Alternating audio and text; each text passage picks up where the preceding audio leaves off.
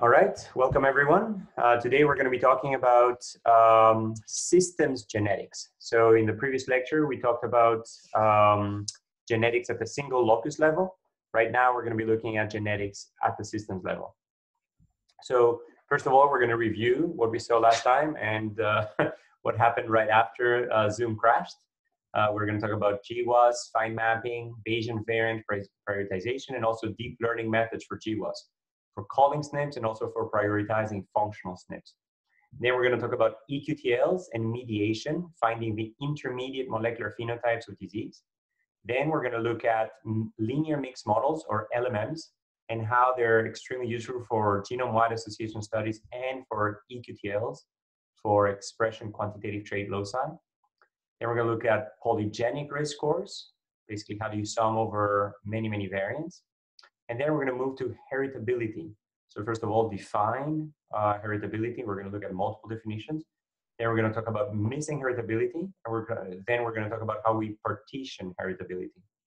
Then we're going to look at a very fast way of both calculating heritability and partitioning heritability, namely SCoreregression, or LDSC. And then we're going to finalize with polygenic and Omnigenicdisease models, talk about cores and periphery, and then how that applies to disease gene networks. So the common theme today is going beyond a single locus view of genetics and looking really at the whole systems level. So first of all, recapping what we talked about last time. So genetics started with Mendelian disorders. These are largely driven by one or a few genes. And then has recently moved to polygenic disorders. And that has been the huge power of genome-wide association studies, where we can discover many, many variants of small effects. And these are mostly non-coding, in contrast to Mendelian disorders, which are mostly protein coding. We saw a major complication of genome-wide association studies and their interpretation, which is that common variants, or SNPs, single nucleotide polymorphisms, live in haplotypes. They are co-inherited. So all of these genetic variants sitting in this very, very large block over this very large segment of the genome are in fact inherited as a block largely. And therefore, if you have, C, G, G, you can uniquely define a haplotype that they live in and predict all of the other variants without having to observe them directly. So this is a blessing because you can carry out genome-wide association studies across hundreds of thousands of individuals by only genotyping a small number of SNPs. The challenge, however, the downside of it occurs because when it comes to figuring out which of these genetic variants is actually the driver, you now have dozens and sometimes hundreds to choose from.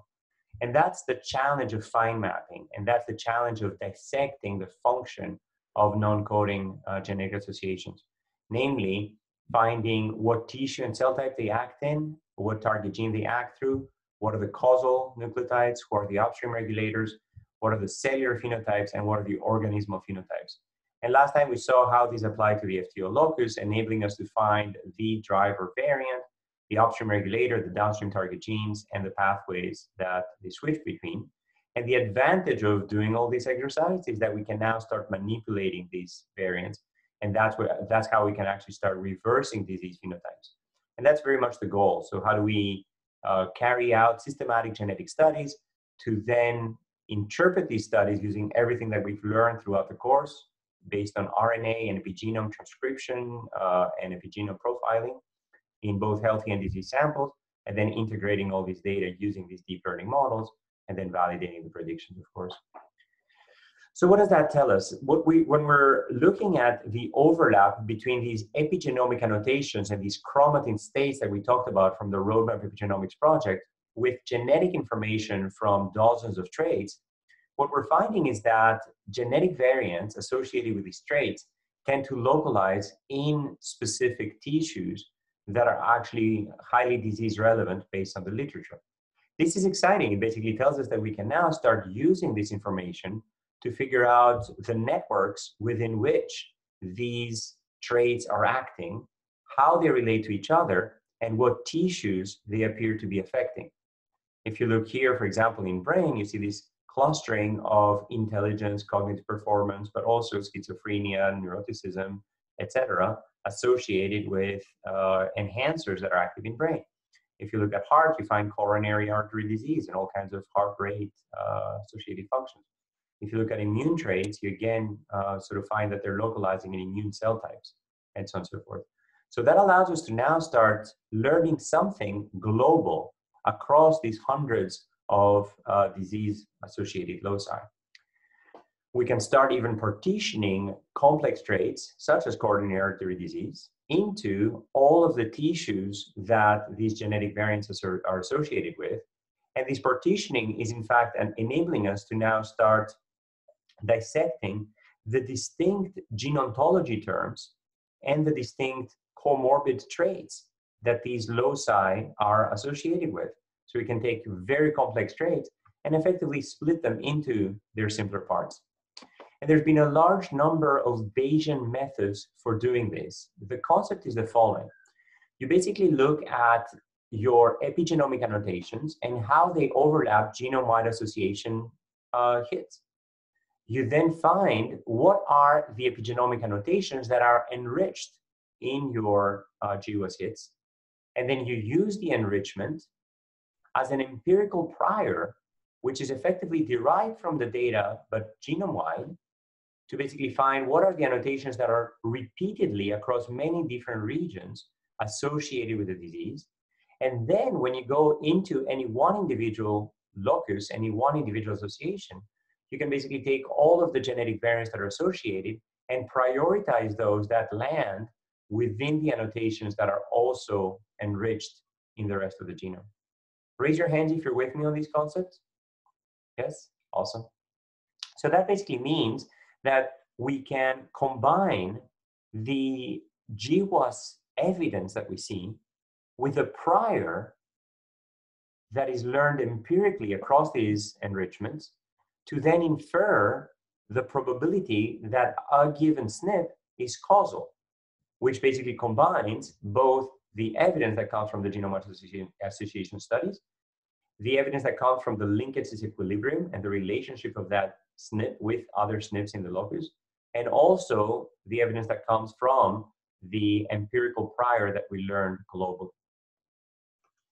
So using that, we can now start applying it to different traits. If you apply this method to Crohn's disease, what you're finding is that the enriched annotations are very much localizing in immune pathways, and that allows you to prioritize a different set of SNPs. If you look at schizophrenia, you find that the genome-wide hits are localizing in the central nervous system, and that again allows you to now prioritize a different set of SNPs than what you would otherwise. And we've used all kinds of validations to basically show that based on evolutionary conservation, based on eQTLs and digital genome footprints, so DNA accessibility, and also the ability to drive gene expression, that these prioritized SNPs are in fact much more likely to be functional than the original GWAS variants. We can also use this to start prioritizing new loci. So we saw these Manhattan plots earlier, which are wonderful, and we saw how some of these sub-threshold hits sometimes rise above significant genome-wide significance threshold, and sometimes disappear altogether as we increase the sample size.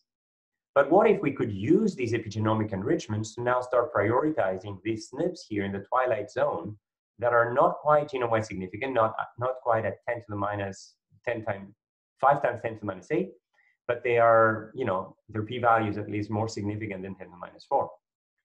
So indeed, we have shown that you can combine these epigenomic annotations and all kinds of other annotations to basically prioritize genetic variants in these subthreshold loci, and that when you go in and actually test them experimentally, you see that indeed they lead to phenotypes. When you find the target genes associated with these new loci that were not previously genome-wide significant, you find that indeed they are just as functional as these genome-wide significant loci when tested experimentally.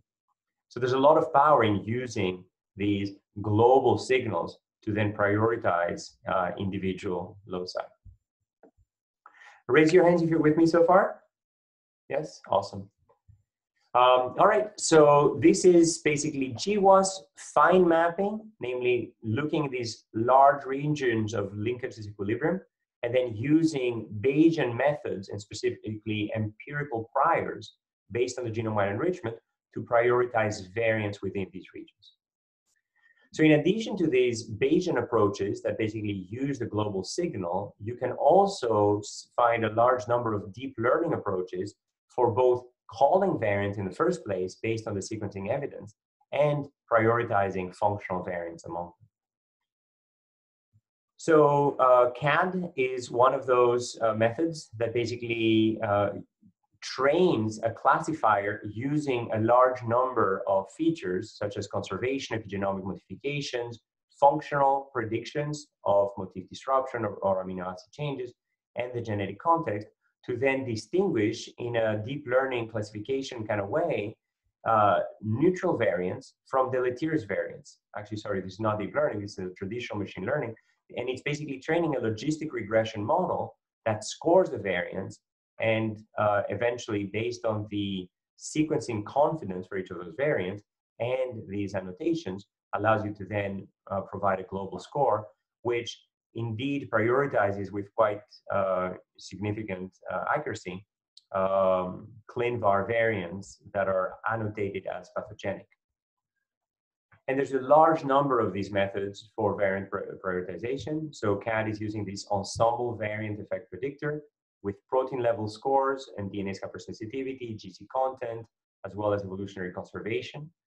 And FunSeq, for example, is using inter and intra-species conservation, loss and gain of function events, as well as enhancer gene links. REM is using the potential of non-coding variants to cause Mendelian diseases if mutated. And Orion is basically looking at an independent set of annotations and features, and then again predicting Mendelian mutations. And there's a large number of models that have been used for those. Graphical models, support vector machines, hidden Markov models, random forests, and so on and so forth. So again, this is a very well-established field, and it's something where you can easily combine existing methods with a cool new deep learning architecture and sometimes challenge the state of the art. But that's for predicting variant functionality. What about calling the variants in the first place? So GATK is the pipeline that was developed at the Broad Institute, the Genome Analysis Toolkit, for specifically calling haplotypes and calling variants. And it's a quite extensive method that combines many, many different approaches. It uses a logistic regression to model the base errors. It uses a hidden Markov model to compute read likelihoods. It uses naive Bayes classification to identify the variants.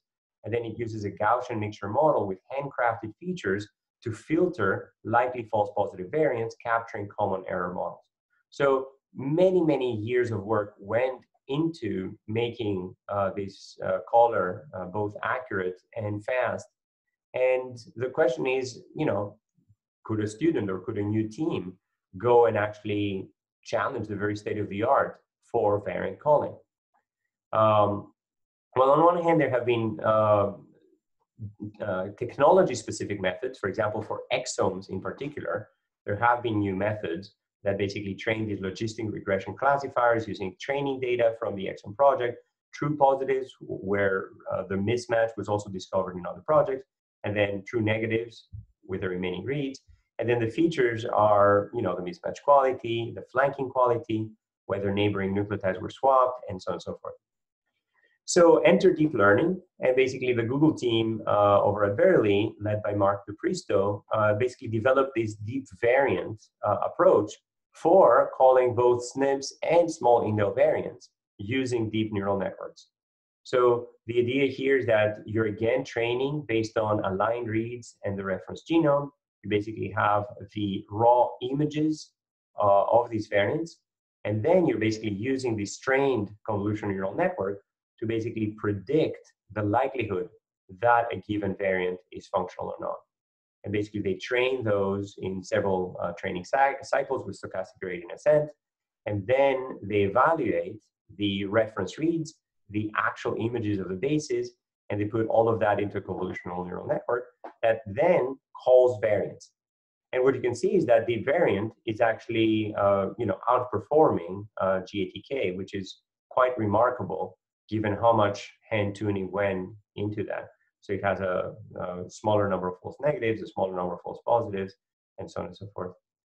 So this is kind of very exciting. It basically says that you could actually train a general purpose deep learning model, even for highly specialized tasks, such as variant calling.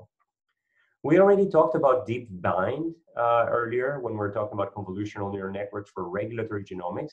And this has been used extensively for actually predicting the pathogenicity of mutations by being able to score these convolutional filters in trained cell types with new sequences that might contain previously unseen genetic variants, as well as de novo variants that are only found in that person and in no one else.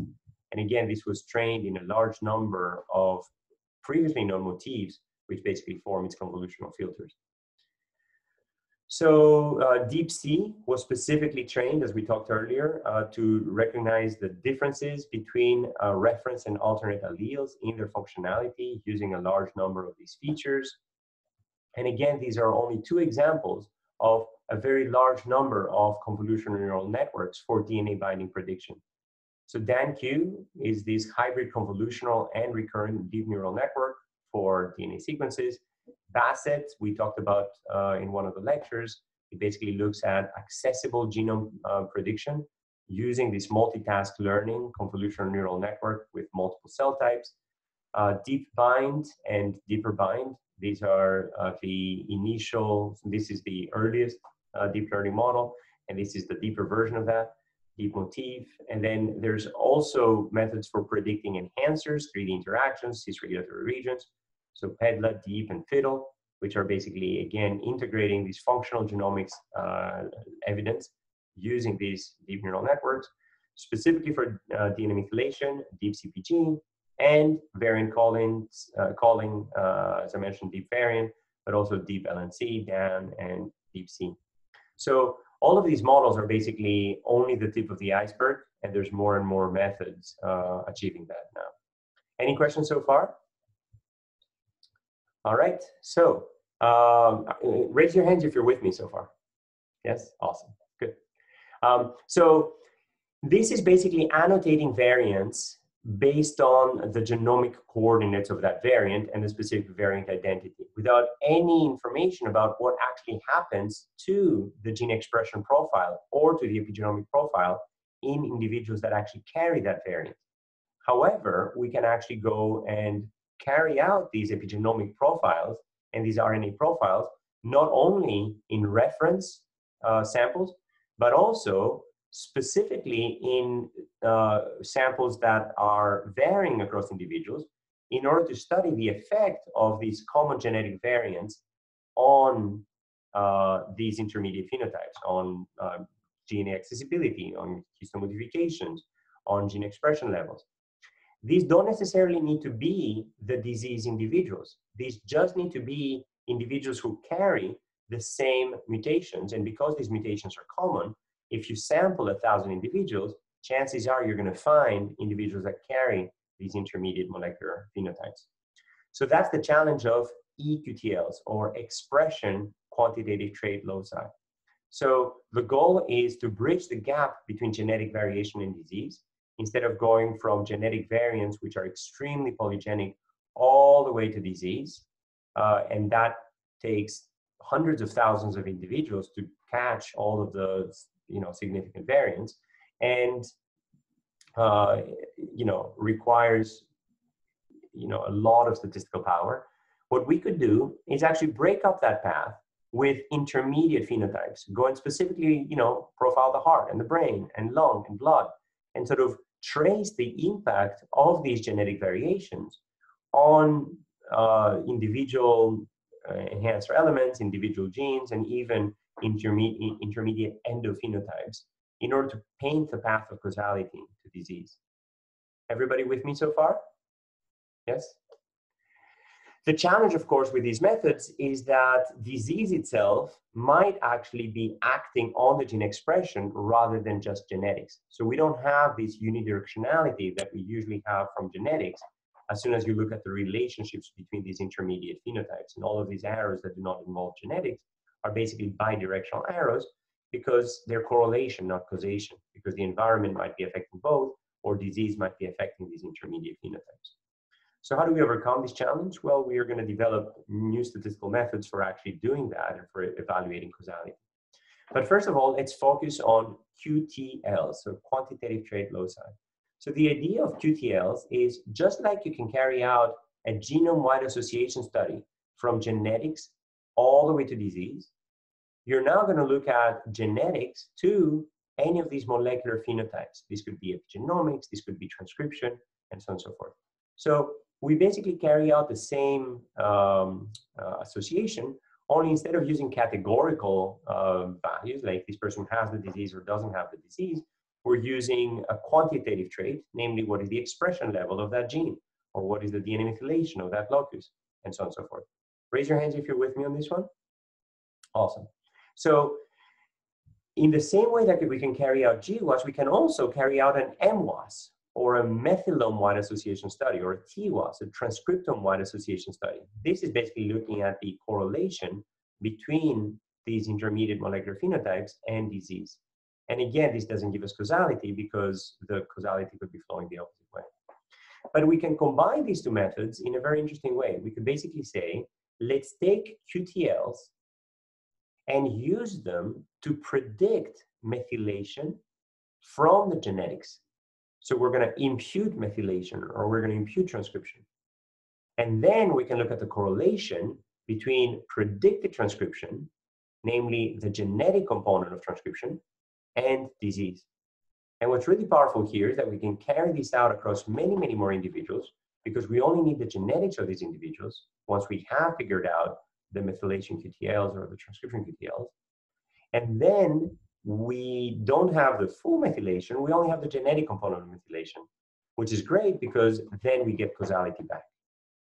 Any questions so far? Raise your hand if you're with me. Awesome, very cool. So if we try that, in this particular case, looking at post-mortem brains from Alzheimer's and non-Alzheimer's individuals, across 700 individuals, we can basically ask, what is the level of DNA methylation versus what is the genotype of that person? Do they have AA, AT, or TT in this particular SNP? And what you find is quite remarkable. At birth, in fact, at conception, knowing the genotype of these individuals, I can already predict what their methylome will look like at 93 years of age. This is quite exciting. It basically says that there are tens of thousands of loci where genetics has a lot to say about epigenomics. And you can see here that the significance goes all the way to 10 to the minus 300. And then the morphologic corrected value is down here at the red line. And you can see that there's very strong associations all the way down here to this line. So when we do that, we basically find that regions that previously did not have any genome-wide significant hits, so this is 10 to the minus 6, 10 to the minus 8 is above the limit of that figure, are now coming up genome-wide significant by combining multiple SNPs together to predict the intermediate methylation or transcription profile. And we can do this across methylation, we can do this across transcription, we can combine multiple phenotypes, and basically that results in hundreds of genes that are now newly predicted to be associated with disease. Some of them are in genome-wide significant loci in purple, and these are giving us a candidate target gene in these regions, even though in some cases that gene was not previously known. It also gives us a directionality of the effect, whether it's positively or negatively associated with disease. And it also gives us the overall heritability that we capture of that locus based on the size of the circle.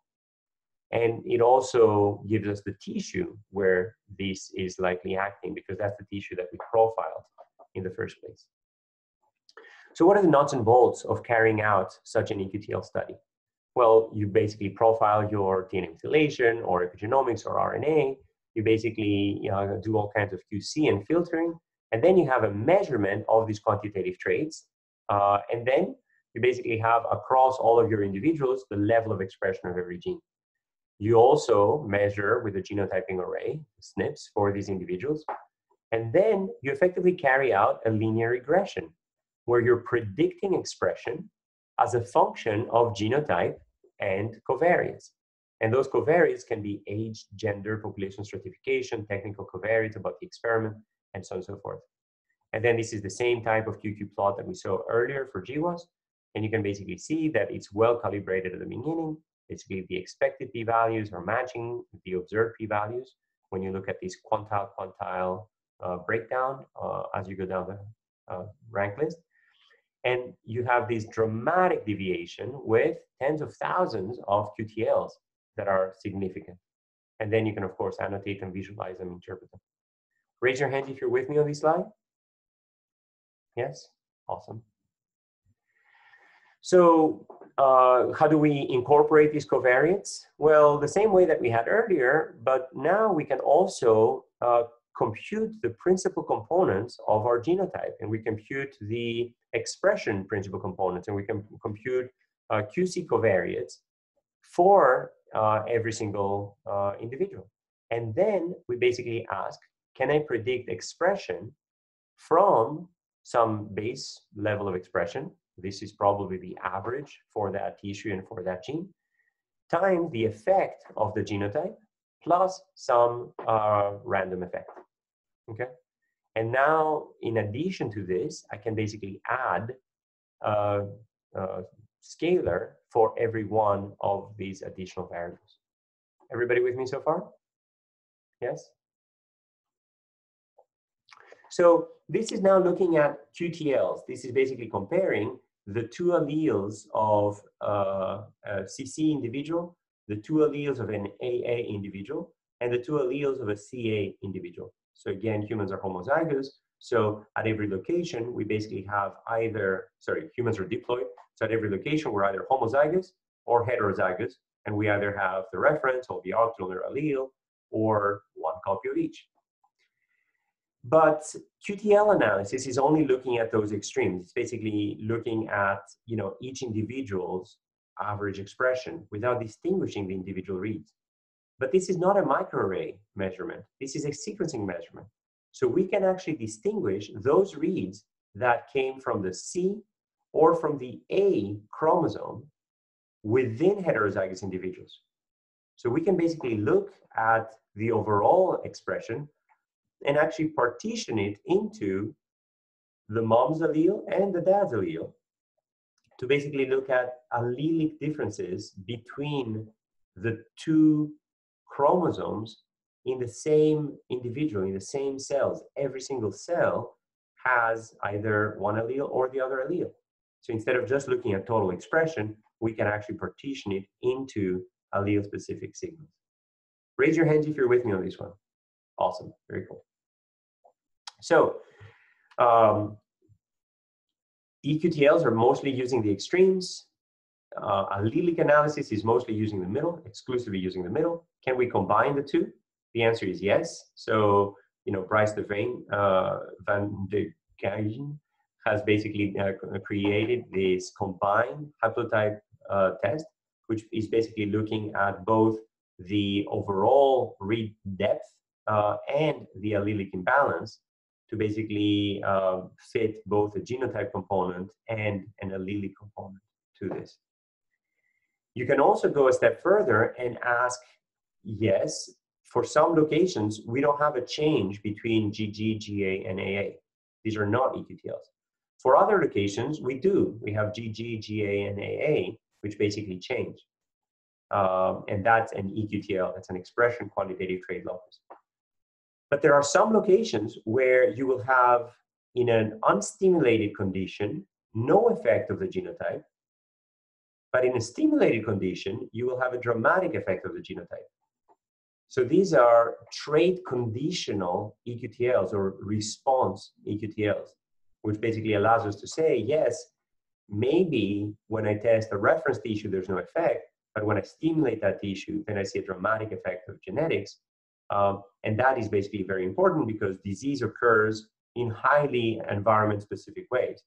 And these could be conditioned on the trait, this could be conditioned on immune activation, this could be conditioned on being exposed to the environment or a particular age group and so on and so forth. Raise your hands if you're with me on this one. Yeah, good. All right.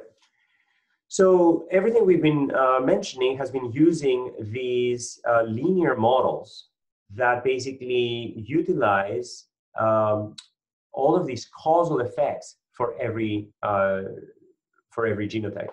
So basically, what we're doing is across n individuals, we're predicting the expression or the disease status of every one of those n individuals based on all of the SNPs of that individual multiplied by the effect sizes, the betas or the thetas of each of those SNPs. Raise your hands if you're with me on this one. So this is just a matrix notation form of the linear model that we've been applying all together. So basically, we're predicting expression or disease based on the genotypes, the effect sizes, and some random noise model.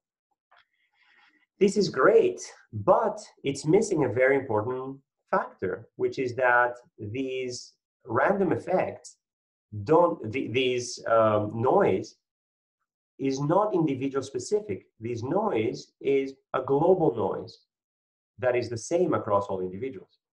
However, these effects might actually be individual specific. And that's where linear mixed models come in. So you basically have your standard effects from the genotype.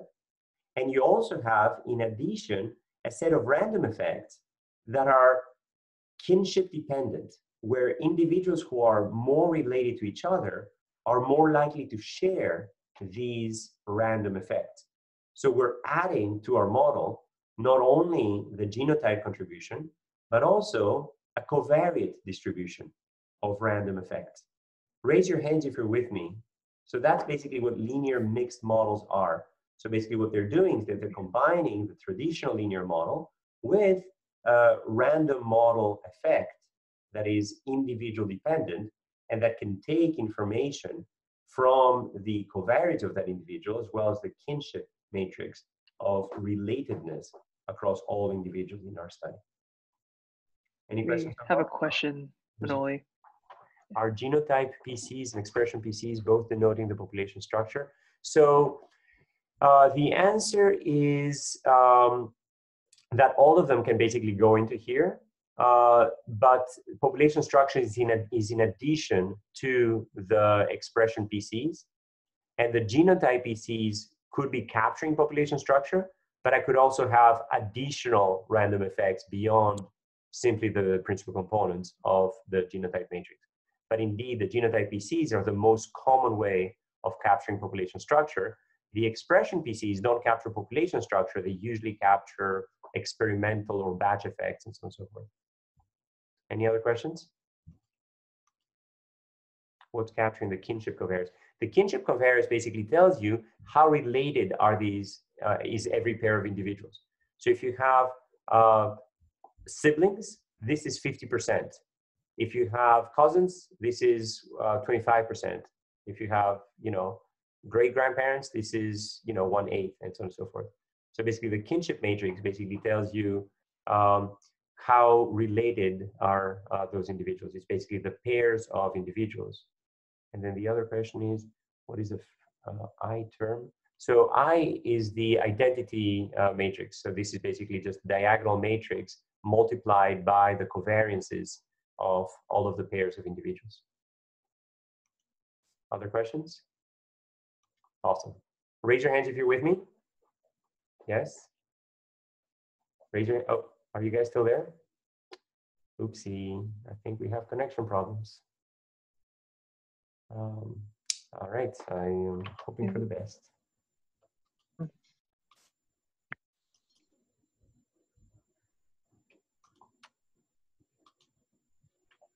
Okay, yeah? Are you guys back?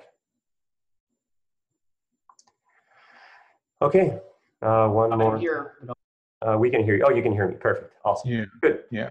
So why do we need these random effect models? Because there's unknown population structure, which influences many, many SNPs at a time, which then in turn influence the phenotype in a non-locus specific way. So that phenotypic variation is due to both population stratification and the actual association. And the random effects basically allows to decouple the two. So we can basically use this Bayesian approach to estimating this random effect and apply this systematically. So this genetic relatedness is basically telling you what is the relationship of the genotypes. And these can be as big as 50% for siblings, but it could be extremely small for individuals that share only a small fraction of their genome. So this is basically a joint model of all of the SNPs. And what the field has shown is that these linear mixed models can capture a lot more heritability, even from genetic variants that are not genome-wide significant.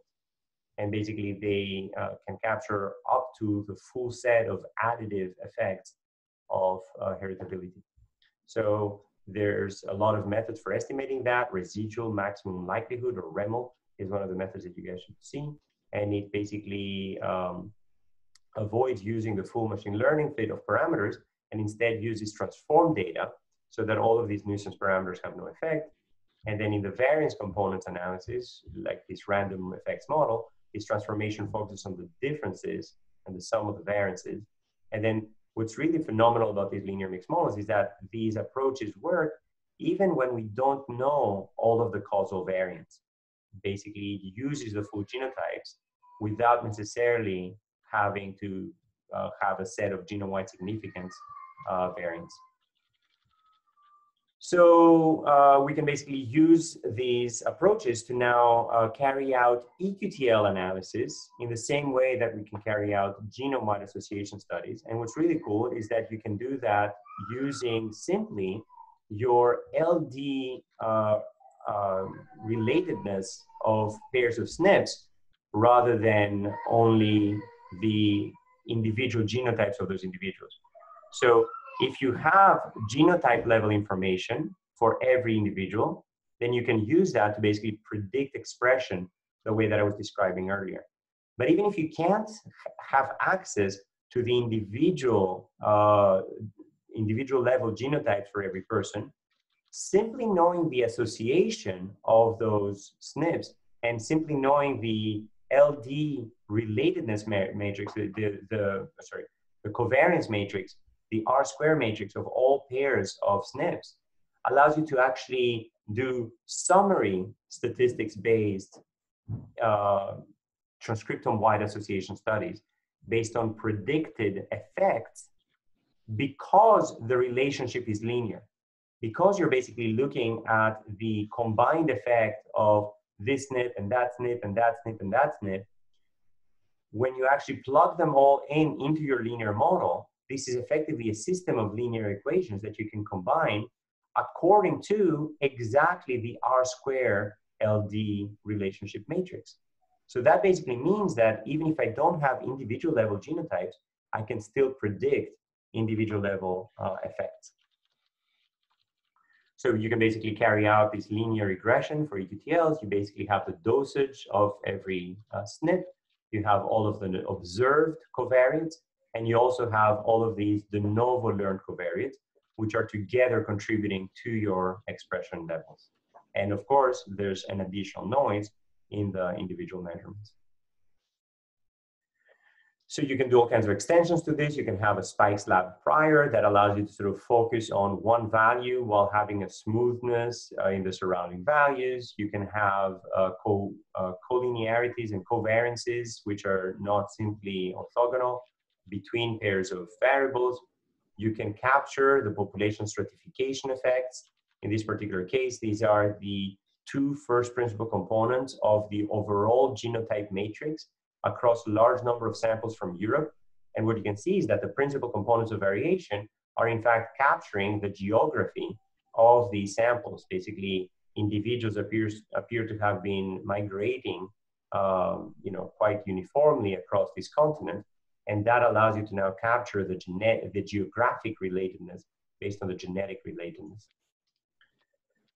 You can add these random effects models that we talked about. You can have a sparse linear mixed effect model that is basically enforcing a sparsity on your data using this two-component mixture model with spike and slab.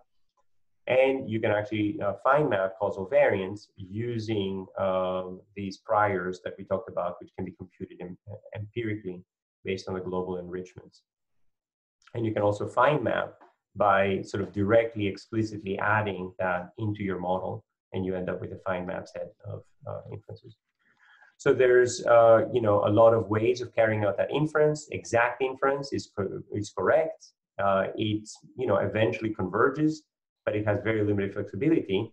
Markov chain Monte Carlo are approximate, and they're extremely slow to converge. But variational Bayes methods actually are much more flexible. They're much more fast, and they can finish in these local optima in finite time. And then they allow an approximation, which is actually deterministic. So we talked about overall GWAS. We talked about deep learning models for GWAS, for calling SNPs and for prioritizing SNPs. We talked about eQTLs and specifically mediation by capturing the intermediate molecular phenotypes of GWAS. And we also introduced linear mixed models for GWAS and for eQTLs that allow you to have both your genotype effect as well as additional covariates, population stratification, and relatedness effect captured explicitly. Raise your hands if you're still with me. Yeah, awesome. So let's now use these to now calculate the risk of disease for every individual by summing over these many variants, and then switch to using these approaches to calculate heritability and to partition that heritability. So polygenic risk scores. How do we sum over all of these variants and more? So basically the goal is to estimate the absolute risk of each individual by combining both genetic and environmental risk factors for that individual. So basically you have a lifetime absolute risk. Initially this could be very high, and then as you haven't yet developed the disease and you grow older and older, that could be decreasing as you go. So, and then some high risk individuals will develop it, and then low risk individuals will not. So how do we estimate this polygenic risk score? So you basically have across the genome a beta value, which is basically the log odds ratio of the effect size of every SNP. And you also have the genotype of every one of the SNPs. So all the polygenic risk score does is basically sum over all SNPs these effect sizes for which are identical across all individuals. So basically these betas are per SNP beta. So every individual has the same set of betas because they belong to every SNP, but every individual has a distinct set of genotypes. And you can capture those genotypes based on 0, 0, 0, 1, 1, 1, based on the identity of the reference of the alternate allele, so 0, 1, 2. Or if you want to calculate risk based on an additive model, you basically have 0, 1, 2. If you want to calculate it based on a dominance model, then you have 0, 1, 1. And if you want to have a recessive model, then it's 0, 0, 1. Basically, the only way that you get a 1 is by having both risk alleles. So can we just combine all the SNPs? Well, the problem is that the correlation between all of these SNPs is not 0. Basically, they're very highly correlated to each other. Moreover, the individual betas are not very trustworthy for any one SNP.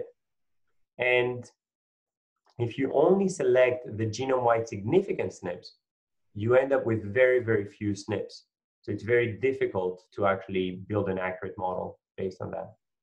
So basically the common practice is to actually tune the set of SNPs that you're choosing based on these p-values. So the concept is within every LD block, instead of taking all of the SNPs, which are very highly correlated with each other, and therefore double counting the risk of that individual, because this SNP is associated and that is associated and that is associated and that is associated. Basically, the goal is to, number one, choose a threshold of significance. And this doesn't need to be genome-wide significance. You could go all the way down to 10 to the minus 4, 10 to the minus 2 even. And then for every SNP that you've chosen, you exclude every other SNP in the same LD block. So that's what we call LD pruning. Okay? Raise your hands if you're with me on this one. Yep. Awesome. So you can now basically ask, well, how am I doing by tuning this parameter, and how much heritability do I capture? And what's really interesting is that as you increase the number of SNPs that you're considering, from 60,000 SNPs, 200,000 SNPs, to 500,000 SNPs, to the entire GWAS matrix, then your SNP predictability, your SNP-based predictability continues to increase. This is quite remarkable. It basically says that beyond the genome-wide significant hits, there's huge numbers of SNPs that continue to add to your polygenic risk score estimation. So that's basically the key idea. So one way is to prune. Another way is to actually directly decorrelate the LD structure. So there's a series of papers that have now basically sought to transform the SNP space to a multi-SNP space. So instead of thinking of one SNP at a time within each LD block, you can now basically think about meta-SNPs. So these meta-SNPs are effectively the principal components of your SNPs that are combining information from multiple SNPs. So you can basically carry out a singular value decomposition of your SNPs within your LD block, and then select independent and orthogonal factors, or regularize the eigenvalues to smooth out spurious associations. And you do not need much tuning if you use regularization for this. So this is a very cool way of basically not just choosing one SNP and not suffering from the huge multiple counting, but basically instead taking these independent components. So when you apply these polygenic risk scores, you basically see that you can in fact predict the impact of genetics on many these different disorders, and you actually have quite a robust prediction function. Moreover, you can combine these genetics only score with additional information from that person. For example, what is their serology saying? Do they smoke or not? And so on and so forth. I see a question in the chat window. What would happen if we include all SNPs without LD pruning? What would happen is that you end up overcounting. So you end up with a highly inaccurate estimate, because you're, double counting, the same SNPs over and over again. Just to clarify, is the PRS an indicator of one's risk of having a genetic disorder? Yes. How widely is it currently used in diagnostics? Well, not widely, unfortunately. And the reason for that is that many of the GWASs are still underpowered. But now that GWAS power is continuing to increase and the predictability of these polygenic risk scores is actually becoming quite high, I believe that this is, entering now the diagnostic space. So for example, here, between ulcerative colitis and Crohn's disease, you can actually flag patients with quite high accuracy when you use all that. So we basically talked about polygenic risk scores. We've talked about these linear mixed models. Let's now dive into a little bit more math and get into heritability. So what is the definition of heritability? How do we define missing heritability, and how do we partition heritability? So what have we learned from GWAS? We've basically learned that there are tens of thousands of loci that are genome-wide significant, but also that we haven't found all the causal loci, that the known loci explain relatively little of the phenotypic variance, and that most loci, in fact, affect transcription regulation rather than coding variation. So what we can ask is, are we done? How much remains to be discovered? And the way to get at that is to basically have an independent estimate of the heritability of different traits. For example, height is extremely heritable. If I know the height of your parents, I can basically calculate your expected height with very high accuracy. There are other traits that are not highly heritable. For example, I don't know, your risk for cardiac disease or your risk for Alzheimer's. You know, I can't simply take the average of your parents and say, okay, great, you're going to have Alzheimer's. So how do we now ask how much of that trait heritability have we captured from genetics? So let's talk about how we can quantify all this. So first of all, let's look at the overall phenotypic variance for a trait, namely how much does height of individuals vary, and let's try to partition that phenotypic variance across different components. So what we're going to ask is, from the left to the right here, what is the overall variability in phenotype? And how much of that variability in phenotype is captured by genetics versus by environment? For example, with obesity, you know, there's a genetic component, but there's also an environmental component. So we can actually directly quantify the heritability of obesity by asking how much of the phenotypic variance do I explain genetically, okay? So basically we are assuming that the phenotype is a function of genetics and environment, and we're also assuming that there's no gene-environment interaction. And therefore the phenotype is simply the genetic component plus the environmental component. So if you have only one causal variant, there's three possible genetic values, 0, 1, or 2. And the intuition is that the variance of G, the variance that's due to the genetics, is simply the difference in the averages between these three classes, whereas the remaining variation is effectively the environment. So V of E is the variance of the phenotype for the same genetic value, okay? Raise your hands if you're with me on this one. Yes? Awesome. Good. So let's now start taking the genetic component of your phenotype and split it further. But first of all, let me clarify that if I measure a phenotype less accurately, my heritability estimate goes down. Why? Because I'm basically increasing the noise. So basically, this is the variance of the phenotype. And if I measure the phenotype in a very noisy kind of way, there's basically a bigger environmental component. And that environmental component is simply due to uncertainty in the measurement of the phenotype itself. Okay?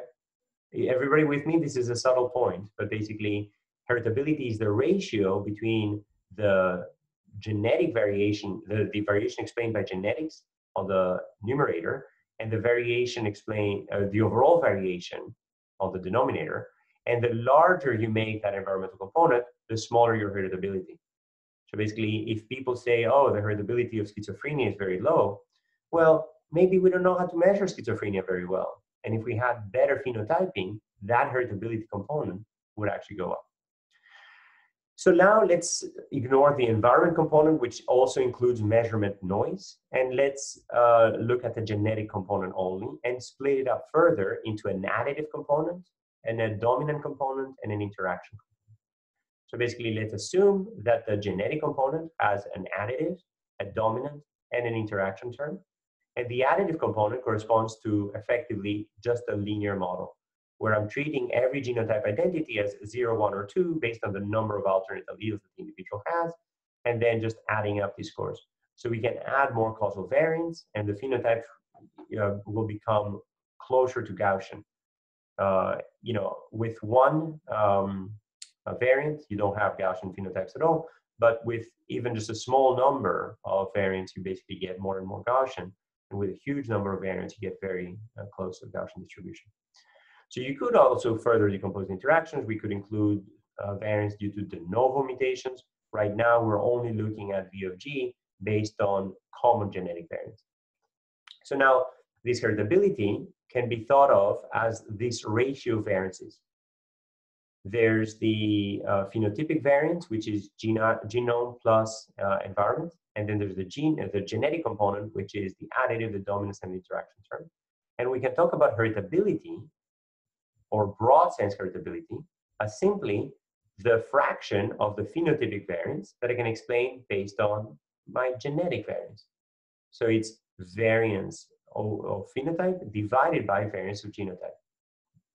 And that broad sense heritability captures all genetic factors, and that's capital H squared. Narrow sense heritability is only looking at the additive components of your genetics, only the additive effects. And there's a lot of debate about whether additive versus other effects exist in human. They've been shown to exist in several animal species, but in human, it's still not clear whether it exists. Everybody with me on this? Yep. All right. So why is this important? Because we can quantify the importance of genetics versus the environment. We can learn about genetic architecture. We can ask, how many causal variants are they? Where do they localize functionally? What are their effect sizes? What are their allele frequencies? And narrow sense heritability is basically this fundamental parameter that's needed for phenotype prediction. And this is a theoretically best possible prediction performance with a linear model. So I can estimate my heritability based on relatedness. Namely, I can take identical twins, I can take siblings who are not identical twins, I can take cousins, and ask how much of their phenotypic variance do they share because of their genetics. And what's really cool about siblings is that I already know that they share exactly 50% of their genetics, or exactly 100%. So I can basically quantify very accurately from sibling and from relatedness studies the genetic effect that I would expect from the entire genome. And now I can start asking, how much of that effect am I actually capturing? Okay. So in relatives, basically, we can relate phenotypic correlations to genotype correlations. We already know that genetic correlation is 50%, 25%, 1/8, etc. And I can basically ask, well, how related are they? So if two individuals have the same allele at every one of the causal variants, they will have the same phenotype. And this is what we call an HE regression, where we fit a linear regression of phenotypic correlations against genotypic correlations. And we derive the genotypic correlations from family relationships, monozygotic twins, siblings, etc.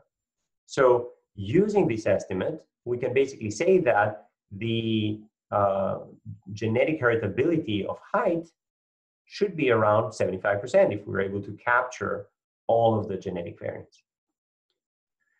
So now we can basically ask, great, how much of that heritability do we actually capture in the GWAS SNPs? So we can build our linear model of genetics as a function of the genetic component of variation by taking all of the genetic variants and multiplying them by their effect sizes. We can estimate the SNP effect sizes from GWAS. And the variance explained is basically, how much of that variance is basically coming from this, where you can do this with just genome-wide significant SNPs, or you can do this with all SNPs. And what's really interesting is that with 250,000 samples and 700 genome-wide significant loci, some of which only account for less than 1 millimeter in height, the H-square GWAS, which is the heritability captured by these common variants, is only 16%, as opposed to 73% that we would have expected if we had captured everything. And this problem, the fact that this heritability that we capture from the GWAS variants alone is a tiny fraction of the overall estimated heritability from siblings, this has been known as the missing heritability problem. Everybody with me so far? Who feels that they're learning stuff? Raise your hands if you feel like you're learning. Yes, good, awesome. Good. So there's many hypotheses as to where is that missing heritability coming from. Basically, there's an ongoing debate about several possible explanations for many different traits for the missing heritability problem. And this might actually be trait specific. For some traits, there might actually be different answers. So one answer is that there are many common variants of small effects. That basically there are many more variants that I will eventually be able to capture.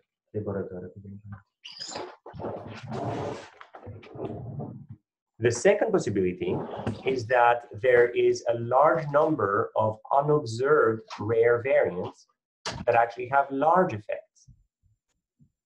So this would not be here in the GWAS, but some of that missing heritability might actually be due to rare variants that have very large effects that we're simply not capturing in GWAS arrays.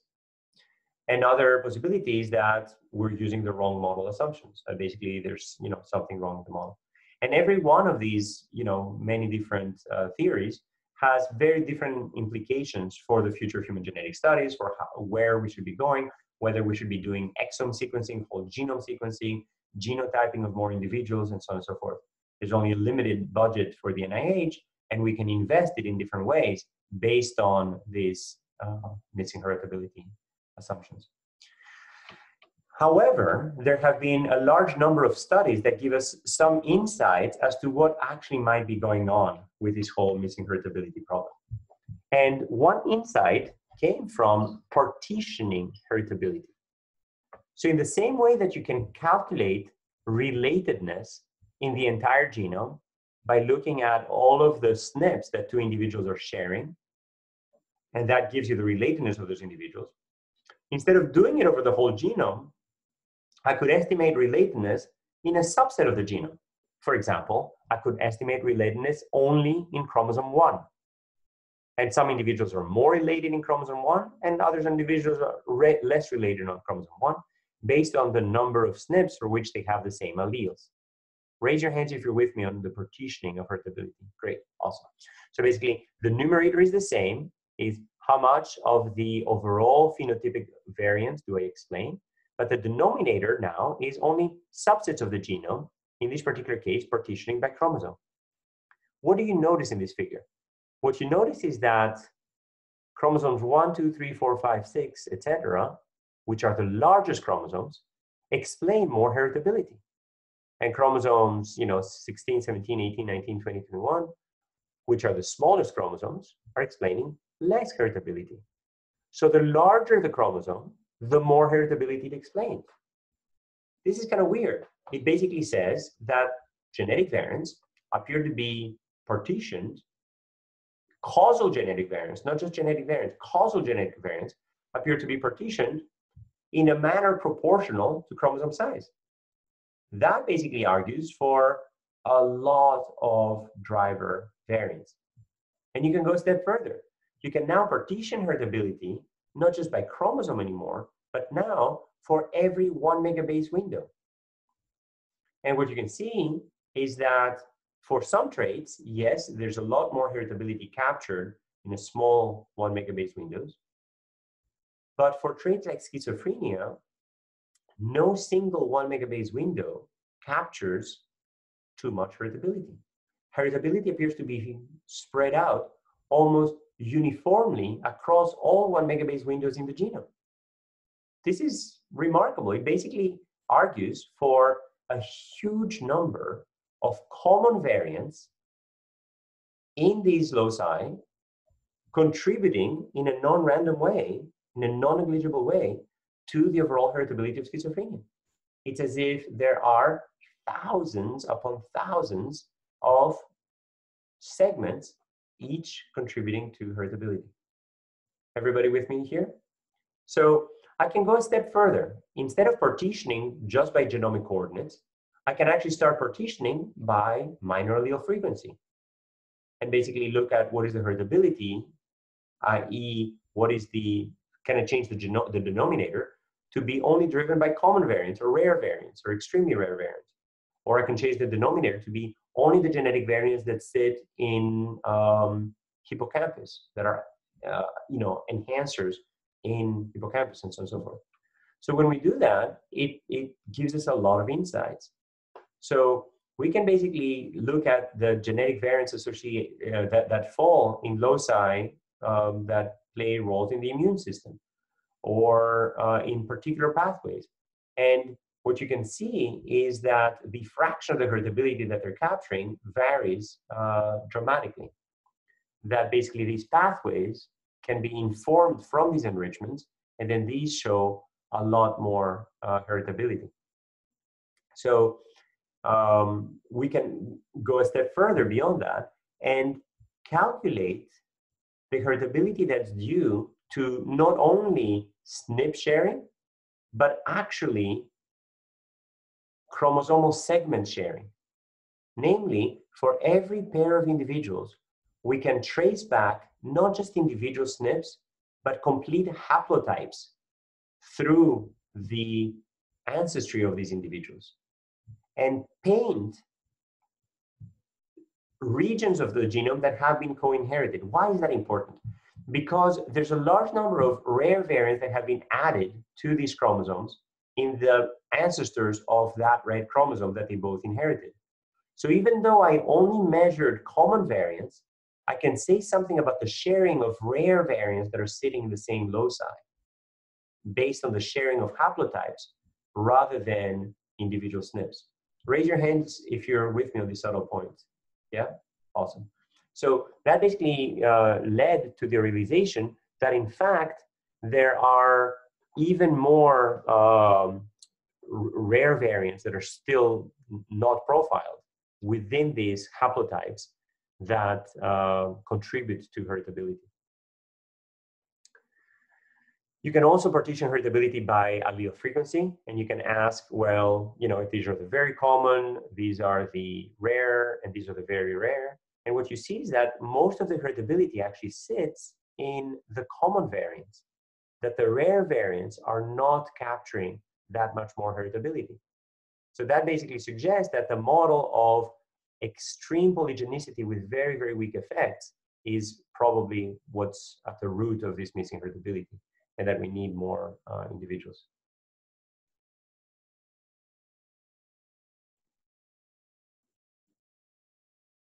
And you can actually now start doing this based on specific annotations.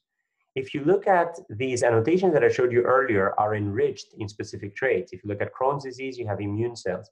If you look at multiple sclerosis, again, different types of immune cells. If you have QRS duration, which is a heart repolarization duration, you basically have a heart as the causal phenotype, but which as the driver enhancer annotation. But what's really interesting here is that the genome-wide significance is 10 to the minus 7 here, 10 to the minus 6, 10 to the minus 5, 10 to the minus 4, 10 to the minus 3, 10 to the minus 2. So even as you start going to really, really not genome-wide significant loci, the enrichment stays. So that basically suggests that, you know, these extremely weakly associated loci continue to function in common pathways. And we can actually use heritability to partition genetic variants associated with different epigenomic annotations and then ask, are they enriched for specific traits? And if you look at here, you know, HDL cholesterol, you basically see that, you know, DNAs in liver, for example, appears to be one of the most enriched, and so on and so forth. You can also start at partitioning heritability according to different genomic annotations. So if you look at coding, untranslated regions, promoters, intergenic, intronic, how much of the genome do they capture and how much heritability do they capture? And what you find is that DNA's hypersensitive regions, namely these open chromatin regions that we've been using for both enhancers and promoters, are in fact hugely overrepresented compared to what you would expect and capturing almost 80% of the overall SNP heritability. So that basically says that we should focus our energy on understanding these pre-transcriptional gene regulatory elements, because chances are that they explain 4/5 of the heritability of many disorders. Everybody with me so far? Great. So we talked about heritability, the different definitions of heritability, and the missing heritability problem, and how we can partition heritability to gain insights. So now I'm going to actually describe a very recent way of computing heritability, which is actually very, very powerful, called LD-SCoreregression. So the idea is that if you look at a causal genetic variant that is randomly thrown into the genome. So these little red stars are your causal genetic variants. And in one simulation, the causal variant falls here and here. In another simulation, the causal variants fall here and here. In a third simulation, the causal variants fall here and here. Okay.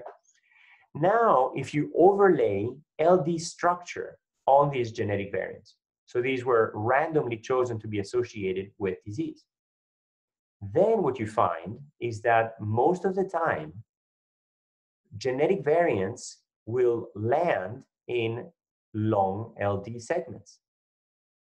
And when they do land in long LD segments, they will be more likely to be captured by our genome-wide association studies, because we are imputing these long LD blocks very accurately, thanks to the many SNPs that are within them. And every now and then, much more rarely, my SNP will fall in a very small LD block, and then that SNP, that causal SNP, will have much lower chance of actually being captured in my genome-wide association study. Raise your hand if you're with me on this intuition. Yep, awesome. So that basically means that under this, identically distributed model, this IID model of standardized effect sizes, the longer your LD, the higher your expected chi-square statistic. The more tags you have, the more causal SNPs you will be able to find. And the way to think about it is that the more shots you take, the more shots you will have at the goal. So simply simulating under this assumption of true association, what you basically see is that I can simply calculate an LD score for every SNP, which will basically tell me how many LD partners does it have. And that LD score actually correlates very, very well with the actual computed chi-square of these SNPs. That basically means that I can use LD score as a way to capture true heritability. By contrast, if I do the same simulation without causal variance under pure drift, then LD is actually uncorrelated to the magnitude of allele frequency differences between populations. And if I do a regression now between LD score and the chi-square, this is basically a flat line, as opposed to this one, which is a very strong correlation, and it basically intercepts at 1.02, whereas this one intercepts at 1.32. Okay. So it turns out that LD score can be used as a surrogate for heritability. So I can actually use LD score regression, basically a linear regression of the summary statistics against LD score, which basically gives us heritability without access to individual level genotype matrix. And this is extremely fast to compute, and it's extremely powerful. So I can basically calculate my LD score regression estimates directly from the summary data and build a multivariate model of phenotypic variation, where basically I have my non-genetic effects for each individual, my multivariate effect for every SNP, and then the genotype matrix for each individual, and then the phenotype vector across individuals. And then I can basically calculate heritability in this particular case using LD score regression. So the idea is basically by reverse engineering the summary statistics data, we can actually find these multivariate parameters and infer heritability directly from that. And I can basically regress the statistics on the LD score. And I can, in the same way that I was partitioning heritability before, calculate it based on the phenotypic matrix divided by the genotype matrix. I can now do this by partitioning heritability across different functional annotations and across different traits. And what you can see here is that, for example, schizophrenia tends to have much more heritability partitioned in central nervous system, height in connective tissue or bone, BMI, HDL, cholesterol, each vary. Crohn's disease in immune and hematopoietic traits, fasting glucose in adrenal or pancreas, and so on and so forth. Everybody still with me? So this is basically LD-SCoreregression, which is a very fast way of calculating and partitioning heritability. So I hope that you're sort of seeing where this lecture is heading. And basically, we have this incredible contribution from extremely polygenic factors. Let's talk about that directly. So basically, how far down the rabbit hole do we go when we start increasing GWAS? So I showed you this slide last time, where as we start increasing the number of cases, we're discovering more and more disease loci. And we've seen how for every one of these disease loci, we now have hundreds of, well, every one of these disease traits, we have hundreds of loci that are robustly associated, and additional thousands that are weakly associated sub-threshold. And if you sort all of the SNPs by their p-values, and you ask, how enriched are they in different annotations? Then what you basically see is that the rank continues to be enriched with millions of SNPs as you go down this association. So that basically says that a huge, huge chunk of the genome is likely contributing to that heritability.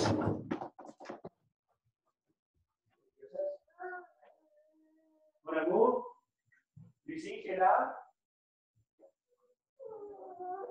Mon cœur, tu es là? Mon amour? Mon cœur? Mon amour?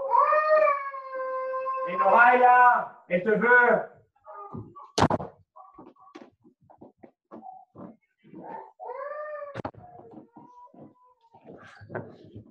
Welcome to social distancing. Schools are closed, daycare is closed. I apologize for that.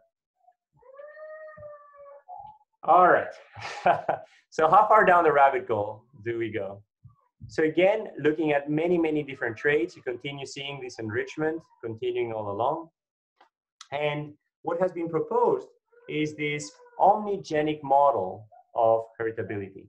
The idea is the following. If you look at many, many different traits, not all traits, but many, many different traits, you basically see that the p-values continue to be deviating from the null, you know, all the way down to 1 almost. I mean, you know, 10 to the minus 8 is basically at the 0. 10 to the minus 7 is still at the 0. And here, this is a linear scale. This is basically going all the way to 1.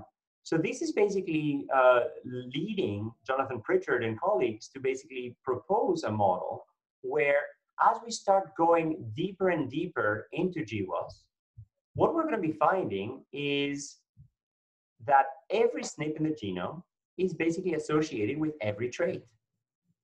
Hence the name of an omnigenic model, not just a polygenic model, but an omnigenic model of disease. That basically in these very broad classes, there's, you know, a lot of heritability. But, you know, even for schizophrenia, you basically end up with stomach and fibroblasts and aorta and lung and testis and whole blood, etc. So basically a large number of tissues that are continuing to capture heritability for that trait. So this is very weird. If you look at gene ontology categories, again, you find that a huge number of extremely diverse gene ontology categories are enriched for traits that they're seemingly unrelated to. So yes, ion channel activity, calcium ion transport, etc., are enriched for schizophrenia, but so is inflammatory response, and so is, you know, a huge number of other traits, of other pathways. So the model that they're proposing is that early in the GWAS studies, you're going to find the core set of genes. And as you start going further and further, you're going to find that, well, this very, you know, peripheral pathway that is associated with this other gene, this other gene, this other gene, this other gene, is ultimately also affecting schizophrenia because of the way that I now process my food, which causes me to sort of metabolize that particular neuroreceptor slightly less, and so on and so forth. Okay? So this concept is that we should be thinking, as we find more and more enrichment in GWAS, of what is the set of core genes and what is the set of periphery genes. Is everybody with me so far? And that's basically what leads us to the last concept of today, which is that we can build gene networks from all of these GWAS evidence and then use it to boost the most relevant pathways. So we can learn modules, which can be constitutive and cell type specific. We can go from enhancers to genes and to pathways. We can build these links between these genes and the pathways to the upstream regulators and sort of build that modular structure of disease and start connecting these regulators to now the gene networks that they are affecting across both the core and the periphery of these tissues, and basically building these combinations of upstream regulators with a large set of associated genes implicating, you know, a set of pathways that is limited at the core, but eventually expands to the whole genome. And there's many ways of using this information to now boost your significance and basically simulate random walks across this protein-protein interaction network and label your disease genes that are directly associated, and then use that to boost the significance of additional core genes that might be in the periphery. And these PPI networks, this protein-protein interaction network, can help identify highly specific genes and pathways for a large number of these traits, and you can validate them based on their connectivity, their density, and their overall risk. And that has basically been used to now sort of pinpoint specific pathways and specific genes that are underlying these disorders. So just to recap, we talked about GWAS now at the systems level. We reviewed GWAS, the challenge of fine mapping given LD, and how do we prioritize variants using Bayesian methods. We looked at deep learning methods for GWAS prioritization, both for calling SNPs with deep variant and for prioritizing function.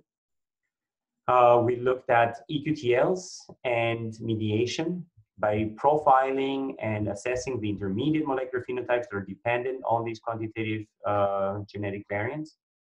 And then we looked at the overall methodology of these linear mixed models that basically have both a genotype-driven effect and a random effect per individual, which captures relatedness and additional information, and how we can use that for GWAS and for eQTLcalling.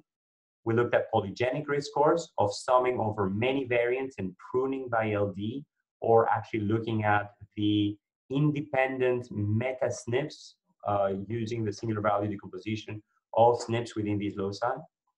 We define heritability based on the phenotypic variants divided by the genetic variants and their genetic relatedness. We looked at the problem of missing heritability and various solutions to that problem.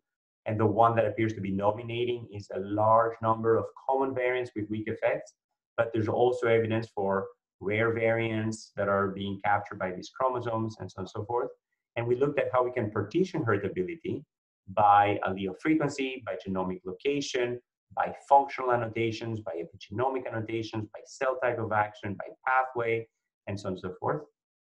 And then we looked at a very fast way of computing relatedness based on LD score and computing heritability directly using this LD score regression by relating this LD score with the overall phenotypic variables. And we looked at how we can go to these polygenic and eventually omnigenic-disease models, where beyond that core of strong effects, you will have a huge periphery potentially encompassing the entire genome and all functional categories. And lastly, we very briefly looked at how gene networks can be used to boost the evidence from GWAS. Who feels that they've learned stuff today? Yes? Good. Awesome. Good. So we'll see you guys on Tuesday. Are there any remaining questions on any of the parts? There's no questions on the chat. And it's 2:29. I'll do one last question. We'll answer that question on Piazza about grading. Awesome. Great. Thank you, everyone. See you on Tuesday. Bye.